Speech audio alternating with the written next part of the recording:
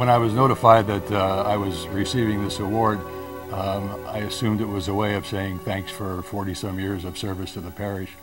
But in reality, I'm the one that needs to be saying thanks, because Immaculate Heart Parish has meant so much to myself and our family. I don't know how we would have quite survived all the trials and tribulations of life without this community. Quite a few times while we were living here, we had opportunities to move to other cities, other parts of the country. And I know whenever Shirley and I came back from one of those trips of house hunting, we would look at each other and say, you know, we really don't want to leave this community. Immaculate Heart Parish community has meant so much to us. And in all instances, those were the best decisions we had ever made. One of the nice things about being an old-timer with Immaculate Heart is that you be able to see the parish over a long period of time. And what's amazing is how this parish has grown over the last 40-some years. Both from a number standpoint, from a financial standpoint, socially, spiritually.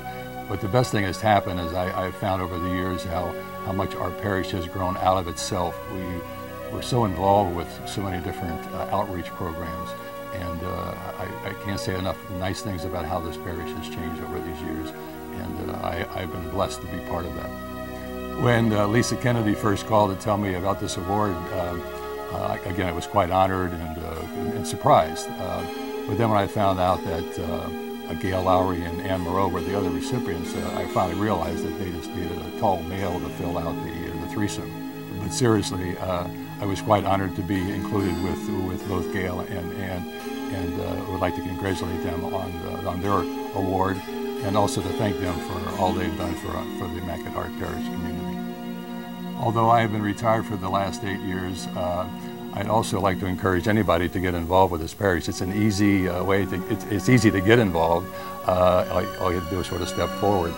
But from my standpoint, being retired now, it just gives me another opportunity to stay involved with the parish, to get a chance to meet some of the new people moving into the neighborhood, into the parish.